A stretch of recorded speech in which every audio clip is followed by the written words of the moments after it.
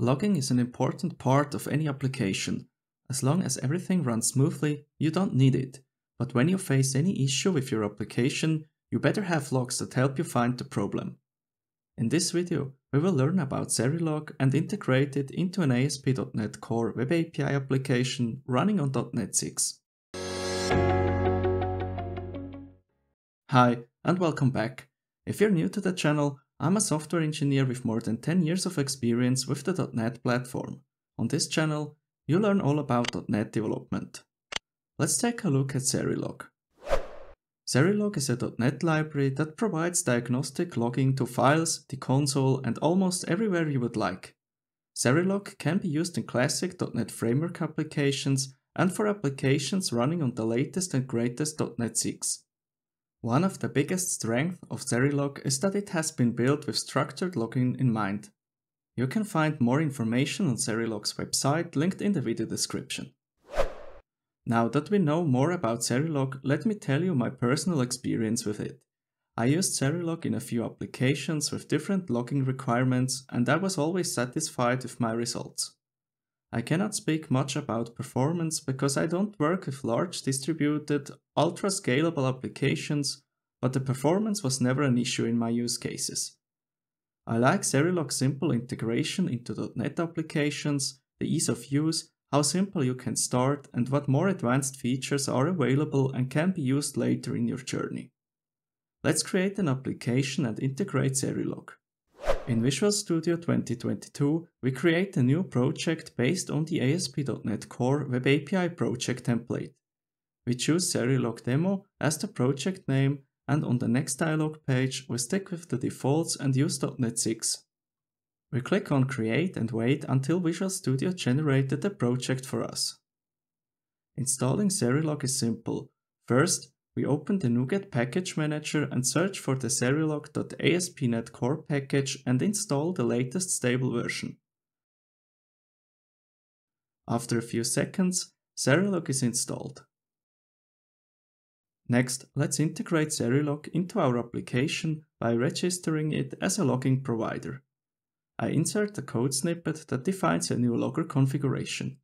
We configure the configuration to read the application configuration from the application builder.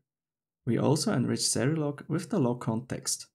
Next, we clear all existing logging providers. The web application builder adds, for example, the console logging provider, and we want to get rid of that. Last but not least, we add Serilog to the logging providers for our application and provide the configured logger configuration object as its sole argument. We configured the logger to use the settings from the application configuration. Let's open the appsettings.json file and configure Serilog. I insert a sample configuration. Let's take a look at it. First, there is the using property where we define an array of log targets. In Serilog, log targets are called sinks. We configure an array with a single sink, the serilog.sinks.filesync. Next, we can configure log levels and, more importantly, the write to section. In the write to section, we configure information for the file sync. The name property with the value file defines that the property provided in the args property will be used for the file sync. We configure the path where our log file should be written. The rolling interval property defines when a new file should be created. And the output template defines the structure of the log output for each log statement. Now that Serilog is configured, we open the weather forecast controller class and insert a log statement in the get method. Now let's start the application. We use Swagger to send a simple GET request to the weather forecast controller. Open the entry in the endpoints list and click on the Try Out button. We click the big blue Execute button to send a request. We receive an array with weather data. However, let's close the application and look at the log files. We open the project directory and open the logs folder. The file name contains the prefix we configured in the appsettings.json file, and the part after the dash is the current day. With the current configuration, Serilog creates a separate file for every day. We collect all the log statements for any given day in its file.